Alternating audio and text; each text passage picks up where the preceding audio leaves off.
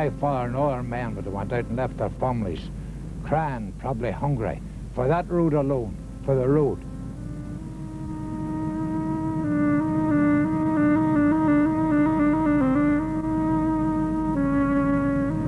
I might be a socialist in certain people's eyes, but I never vote socialist.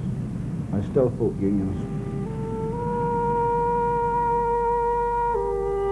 We felt it was our duty to vote loyalist and to keep Ulster loyalist.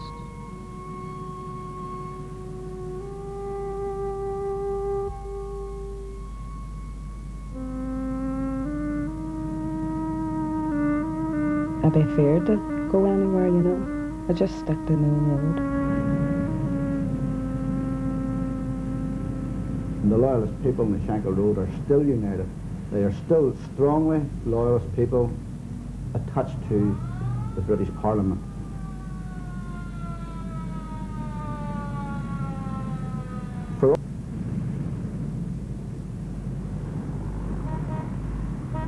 The Shankill Road people are British, and this is something that has been engendered into them. We're proud to be red, white and blue. In the Biardo Bar on Belfast Shankill Road, every night is music night. For 7 years now, these people have been at the centre of the North's bloodiest violence. Just a year ago, 5 customers were machine-gunned to death in this very bar. But undaunted, the music spells out a no-surrender message of loyalty to Queen and Kingdom from her most loyal community.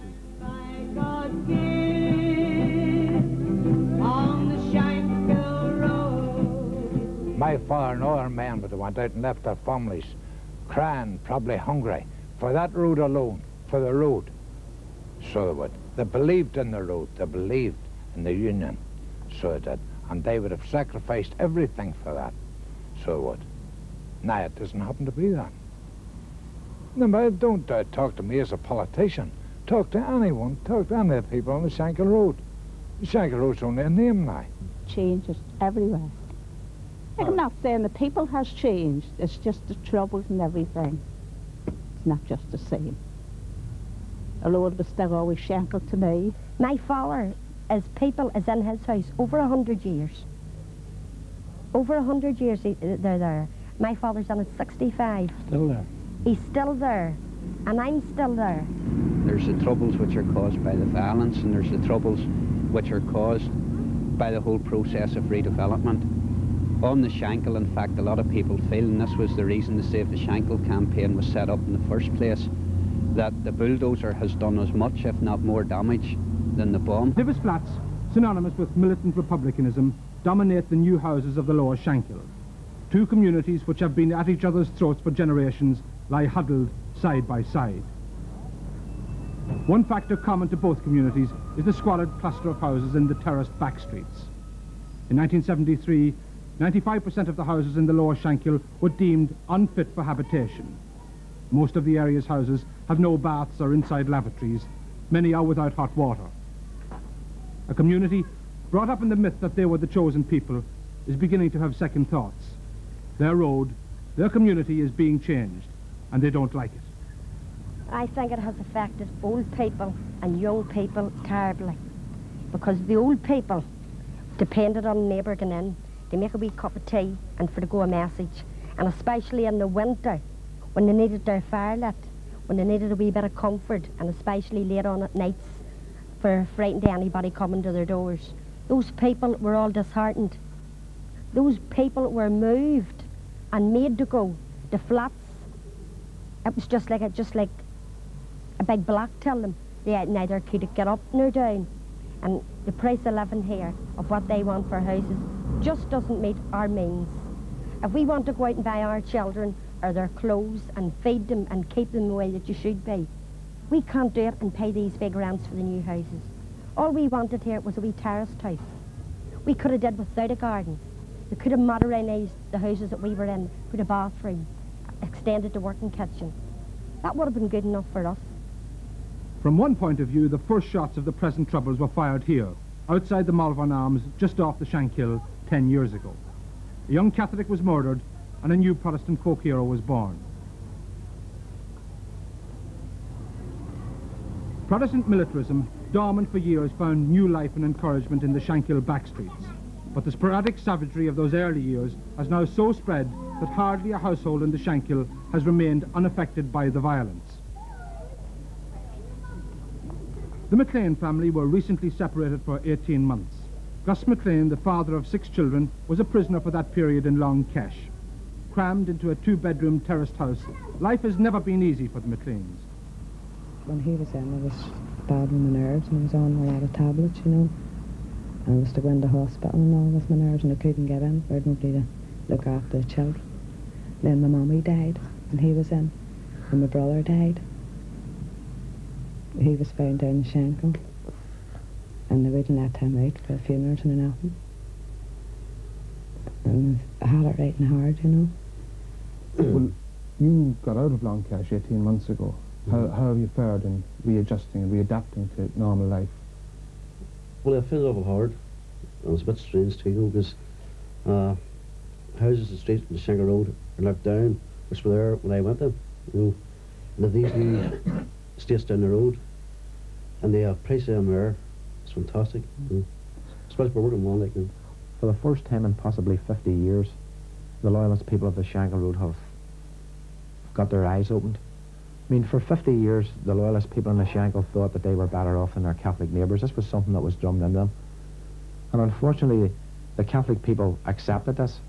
But when one looks at the conditions that both Protestants are living in the Shankill, and on the other side, the Catholics are living in the Fold, there's absolutely no difference. And for the first time, as I've said, the Shankill people have realised this, and they're no longer prepared to be led by the old colonel-type unionists, and they're now looking for people who are prepared to work for them. Unless we are brought up together and educated together, and gradually there is mixing in the different communities where people are living together, this is the only way it'll come, by education. We have been educated, purposely educated away from each other.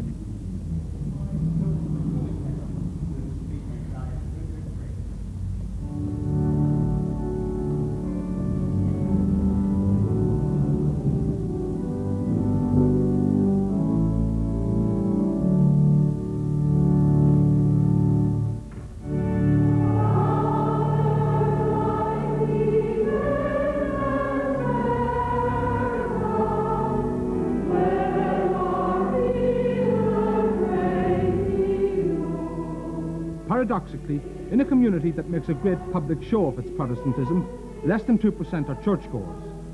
This 2% are in the main from the more affluent Upper Shankill, what many would call solid Protestant faces. Many of them clerks and senior tradesmen in the shipyards and engineering works. These people, the backbone of Ulster Unionism, have always done reasonably well. An elite by Shankill standards, raised on a diet of full employment and the Holy Scriptures.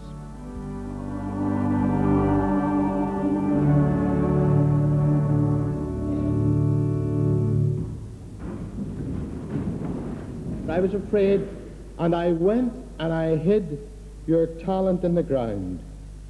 The parable of the talents. We've all been given something. We've all been given a job to do. But the real message behind this is that this man who buried his talent did nothing. This was the cardinal sin, to do nothing. We've come to a point of moral crisis, something that's of monumental importance, a crisis in the morale and the morals of a nation. And the question that lies before the population is whether the population is going to act or whether it's going to quit. Not so long ago I was in Dublin at a conference, and I motored through the most of Dublin and went out towards Killiney, and there were certain parts of Dublin that were very working class, with almost markets in the streets and fruit sellers and that, and thousands of people just teeming one against the other. And I realised that many people in the north of Ireland just don't know how big a piece of real estate that the Republic of Ireland is, and how many people, and that these people don't really care one way or the other, many of them, of what's going on in the north. And I compared this to sitting in my car driving down a street at 1:15 in the morning to go to some home when there's trouble on, when there's a caper on, as they say, and the streets deserted and the street lamps, half of them out, and that chilly feeling that one gets.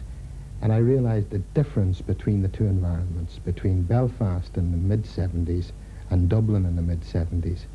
The kindness of people in the south and the kindness of Dubliners in general in their comments and that are always very gratifying, but it's frightening to realise the ignorance of our own fellow Irishmen, of their own brother Irishmen in the north. There's something terrible has happened, that this drift, this like two icebergs that have drifted apart, where communication has broken down and we don't know each other. What do the people of the Shankill think of the South, the Republic? Well, it's hard really to say. I believe that they look upon them as the enemy, the old big brother is watching you type of thing. And they can't understand the South's attitude to contraceptives and divorce, etc. Do you think there's a lot of ignorance, a lot of myths growing up about the South? I believe that it's possible, yes, but I mean, the C. Crossgrove was nobody better. He's just a green Tory as far as the majority of the people in the Shankill's concerned, and they've no great love for anyone in the South, if you know what I mean. We have a message that's very vital. Traditionally, the Shankill Road has always been a great haunt for the Saturday bargain hunter. And even in these troubled times, there's a vibrancy about the road on a Saturday that you won't find in any other part of Belfast. To save sinners. And perhaps you think Christianity is just for Christ.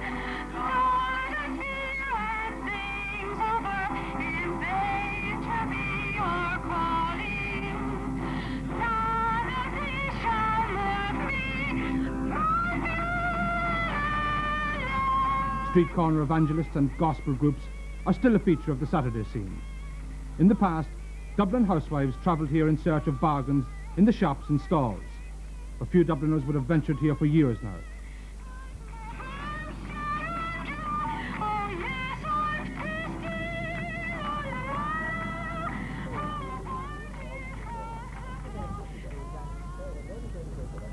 Today, the Republic associates the Shankill with sectarian bigotry and violence. Most locals are uncomfortably aware that it's the sinister and bloody reputation of their community that has brought most attention to the Shankill. A reputation that most of the residents would like to live down. We think that if the people of the South would come up and visit us more and find out our attitude, that they would find out that we weren't the monsters that they think we are. You people are all Shankill Road loyalists. Loyal to what? Well, in our tradition, we are loyal to the Crown of England. Why? Because it's our tradition and our way of being brought up. What would you be afraid of becoming in a 32-county Ireland? Well, that's just the thing, you see. The people of Ulster want to keep Ulster British. They want to keep it loyalist. And well, I wouldn't say we have a fear of a united Ireland, but the standards of living that we have here are far superior to what they have in the South. A lot of us have great difficulty in understanding the type of allegiance that you've got to what to us are very outdated symbols. King Billy fighting a battle 300 years ago, and or the Orange Order, which was founded 200 years ago. How do you explain this type of loyalty that you identify through these type of symbols? Well, it's just a loyalty. You were brought up, and well, to me it was more of a fiesta, just the way the Spanish would have, look forward to it, something to take the children to see, the bands playing and one thing and another. Mrs. Ferguson, were you, I see you nodding your head there, were you very conscious of being the Shankill Road type of loyalist tradition? Yes, from I was very young. All my family were all loyalists and all voted unionists all our lives. And we were brought up to respect that. And even at all elections, no matter who the man was that was put up for elections, we felt it was our duty to vote loyalist and to keep Ulster loyalist. Do you people visit Catholic areas? No. Well, no, I haven't been in a Catholic area since the Troubles have started. But as I said previously, we had very good Catholic friends until this trouble arose. But it's just, as I say, that one side has the fear of the other. When people talk of Protestant fears of the Catholic Church, what precisely do they mean? I think mainly the fear which is expressed and felt in the minds of most Protestants is a measure of interference and influence of the Catholic Church in the governing of era. The amount of expression it can put on the policies that are put forward and implemented by the Free State or by the era government. This is the main fear, because over the years this has been so evident that the Church has much more to do with the running of the country than politicians will often permit to be known. It's just a fear you seem to get, and a kind of mistrust.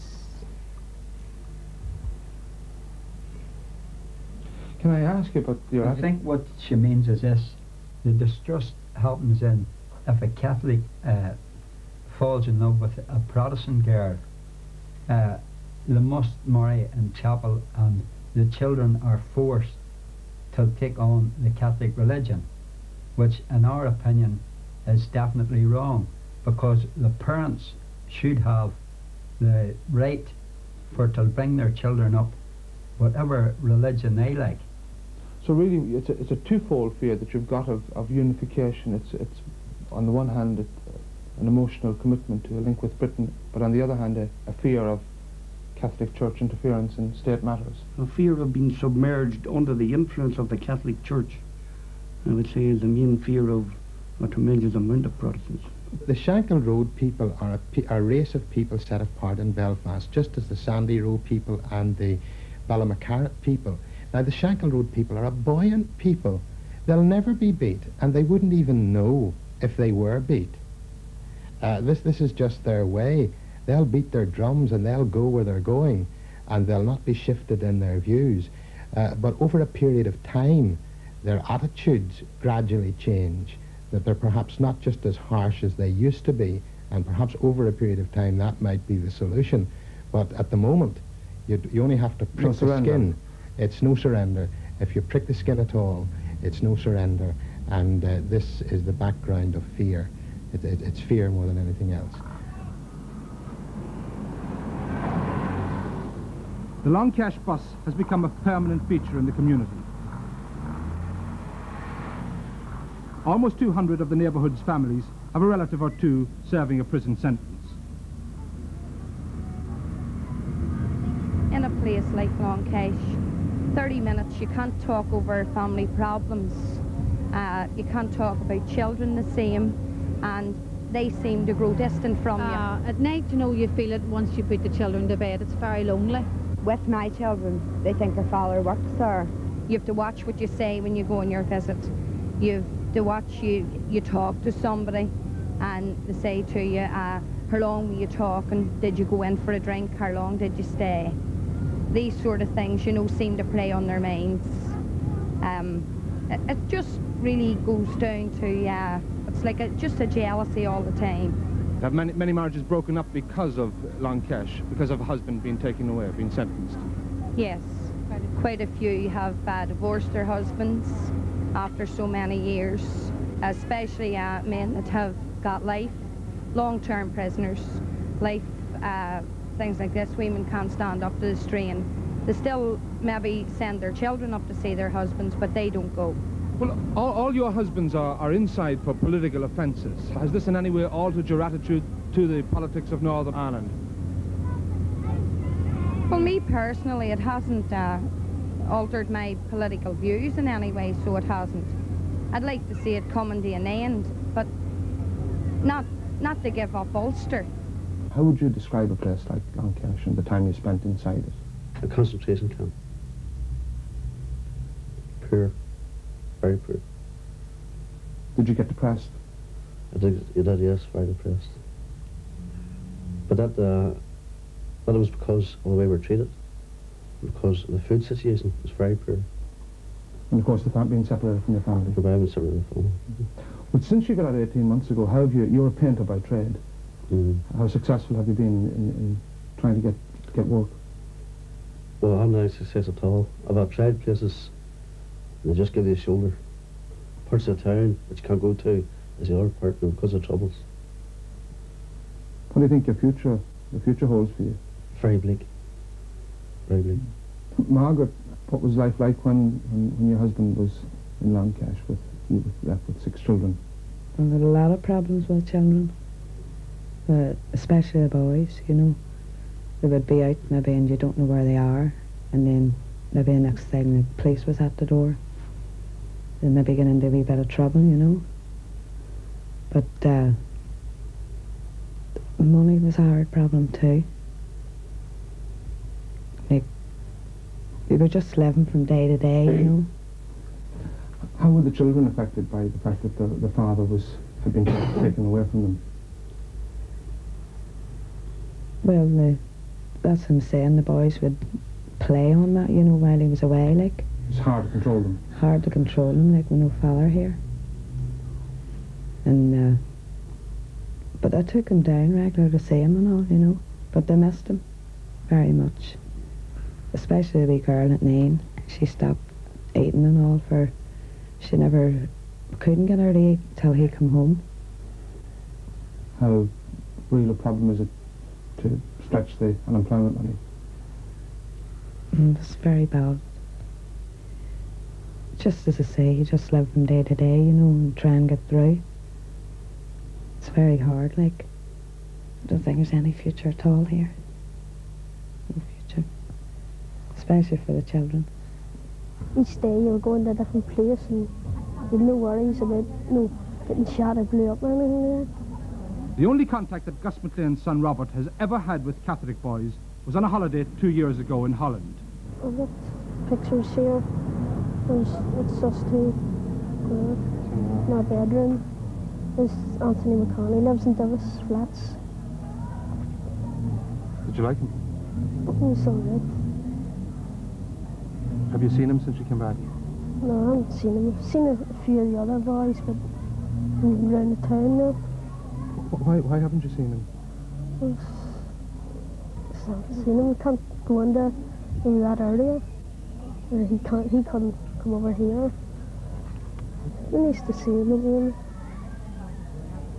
Do you think you will? I doubt it. Yeah.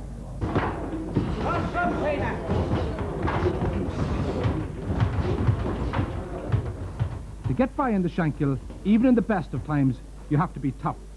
The ability to use your fists has always counted for something here. A successful career in boxing has meant a passport out of the Shankill for some, like Irish international boxer Davy Larimer. He moves to Australia at Christmas. But for most, there is nowhere. You don't do nothing, you know, you just stand about and go in. You've only a few bars to go into, you know. You get fed up. You can't go into town drinking or nothing. You stay there in an area, more or less. Can't go into your areas. You're looking at the same people all the time, you know. No sort of entertainment. Do you ever go into town till you leave? Oh, now and again. What do you do? Is there much to do? No, there isn't. Last time I was on and got a kicking. Why? Who gave you the kicking? Pigs. Why did they give you a kicking? Of course it's a prod. Did you ever have any contact with Catholic boys? I used to run about them. Before the troubles. Near enough all of them was Catholics. All the mates, like, you know. Your mates were Catholics then? Do you ever meet them now? No. Why not? You never try and look them up? No. Don't do that sort of thing. Why don't you? What would happen if you met some of your old mates? Well, it's not what happened if I've met them in the town, like. But if I met them in their own area, they're liable to end up dead somewhere. Come on, look through the window. That big old moon is shining down. Tell me now, don't that remind you of a blanket on the ground? the advent of the Troubles, few people venture outside their own areas. As on the nationalist side, something of a siege mentality has built up in the loyalist enclaves. For these people, a brief escape from the community's tensions is afforded through the maudlin banality of country and western music. But in the present climate, there is little chance of a society which feels itself so physically and psychologically hemmed in, breaking away from its old tribal loyalties. So let's walk out through the moonlight and lay the blanket on the ground.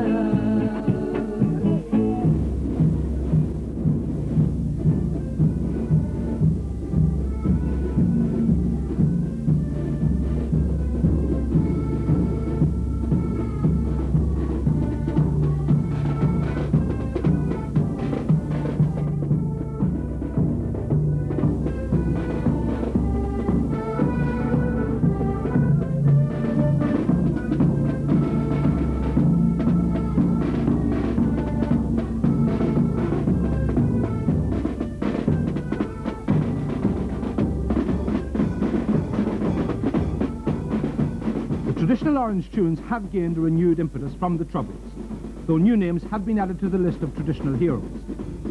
This band is dedicated to the memory of a local UDA man, Ernie Elliott, a victim, ironically, not of the IRA, but of an internal loyalist feud. The cynical might inquire whether this was the kind of society that Ernie Elliott believed in fighting for. Although quite a number of people who you would speak to may say that they don't support the paramilitaries, but deep down they have some type of feeling for them, because I think the majority of the people in the Shankill fears that in fact the British Army could pull out, and in fact it would be the UDA and the UVF who would have to look to for defence. We're not in the organisations, but the thing's this: if our district was attacked, I dare say why we're in the organisations or not, like everyone else, we would start to defend our own homes. There's a tremendous amount of tolerance for the paramilitary organisations, which is different entirely from support. Why this tolerance then? Because there is an ultimate fear in the minds of many people that this, before the end of the day will come, will be the last measure of support on which the population will have to depend. The government has failed them so often that most people feel that at the end of the day this whole situation will finish up in a confrontation of the two sections of the community. And paramilitaries, if that comes, paramilitaries will certainly play a major part. And for that reason, people are prepared to tolerate what many of them inwardly are not prepared to support. It's frightening that the paramilitaries have got such a hold in our society here. That goes for the other side too, but we're hoping that eventually the situation will develop whereby paramilitaries themselves will go political and will see that there is a way out other than violence. These Shankill Road workers travel daily to their work in Mackey's engineering plant in the Catholic Springfield Road by taxi. Transport chosen not for luxury, but for safety. It's just on and off. In the mornings it takes you to get a taxi because it's quicker. It's quicker going by taxi than bus. Both you people are Protestants from the Shankill Road. Do you feel strange? Do you feel frightened going into work in a Catholic area every day? There's nothing else for you. You have to go to your work. But do you feel frightened occasionally? Now and again, yes. There's any trouble. Especially in the dark mornings coming down. What would you be frightened of? In case someone come out to, let's say, the barricades there. And do what? There's barricades down there at the Clonagh Gardens and Lucknow Street. Have there been shootings here before? Oh yes. It's just more or less dodgy at nights. How alienated do you feel from your fellow Catholic workers? Oh, they don't do us any harm. Like the workers especially, because I work along with Catholics, and they don't do us any harm. Are relations good in Mackey's? Oh yes. The question has often been asked before, but you know, is there anything that the trade unions can do or should be doing to help resolve the divisions that exist up here? They really can't do nothing about it. I don't think it could do nothing about it.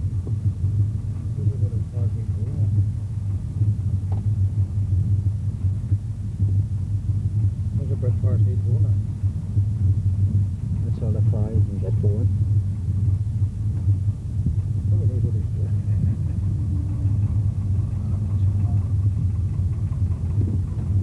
So you're coming up to the barricades now.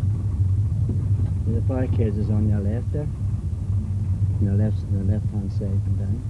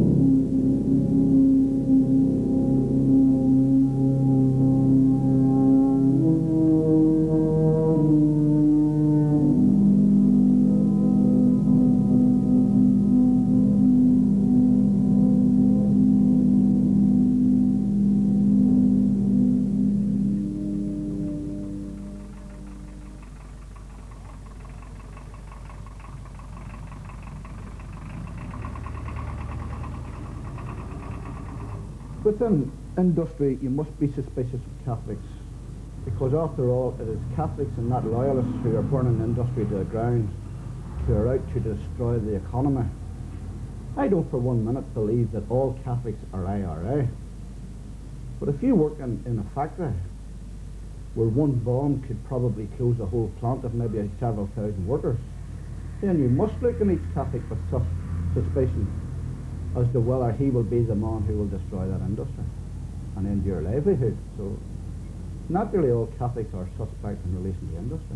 And following on from that point, could I ask you, if a job came vacant, would you be happier seeing it going to a Protestant than to a Catholic?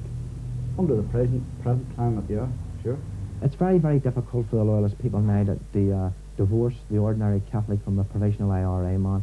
And this is one of the great difficulties, whereby a Catholic is seen now as a provisional IRA man, or if not a provo, he's a sympathiser. And it's increasingly difficult for the Protestant to accept the Catholic. And the way it is now, there's just no communication. We have got to a situation now whereby England evidently don't want us, the South don't want us.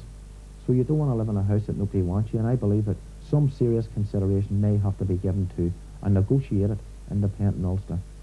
Well, if you got this negotiated independent Ulster, what would the Shankill Road be looking for? Would he settle for a power-sharing type of government, or would he want to all or nothing, Protestant majority rule? There again, I believe that as far as the Catholic community is concerned, the ball is entirely in their court, because a while back there, for a while, the feeling was that it was possible that a power-sharing government could have been formed, but with the provisionals' continuous activities, there's no way in which Protestants could work with Catholics while the provisionals continue their activities. But if they were to lay down arms and people were to see that there was a period of peace, it may be possible that for a term that an emergency coalition could be formed, just to see what way things go.